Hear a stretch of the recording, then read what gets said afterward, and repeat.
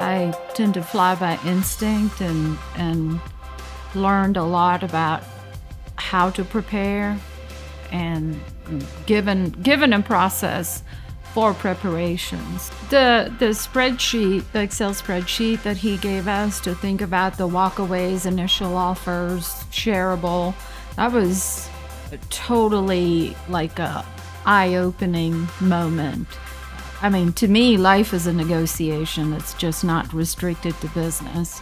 And this really makes you think about things from the other party's perspective, and you can become a better CEO, better employer, better partner to your clients, because a solid negotiation is a win-win for all parties. It opens up a dimension that didn't exist.